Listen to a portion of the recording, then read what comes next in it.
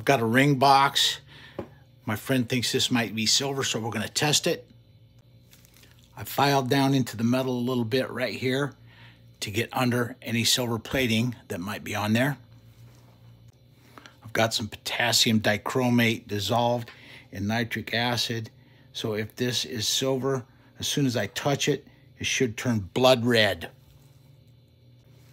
It's been on there for about 30 seconds. If this was silver, it would turn red, and instead, I've got a brown stain. I've got a known piece of silver right here. I filed into it a little bit to expose the metal underneath. And now I'm going to touch some of the potassium dichromate that's dissolved in nitric acid on that file spot. Here you can see it's blood red. That's verification that this is not silver, probably tin.